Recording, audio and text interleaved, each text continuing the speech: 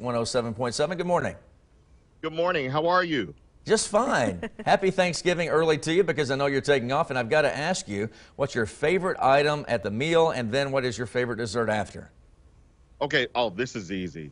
I am looking forward to my mother's macaroni and cheese. Ooh. And for dessert, it has to be either peach cobbler or sweet potato pie. Now, you got to pick one. Which one is it?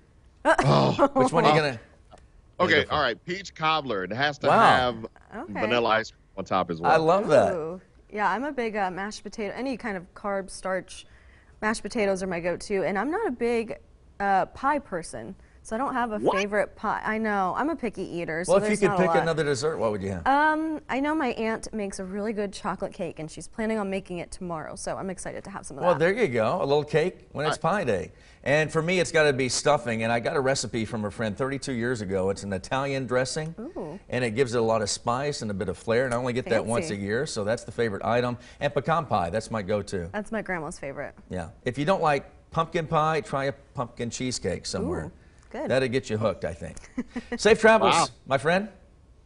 And we'll see you soon next week. And also, you can always listen to the holiday music that's playing. But while you're doing that, you will occasionally get a KSNT News update and your storm track forecast.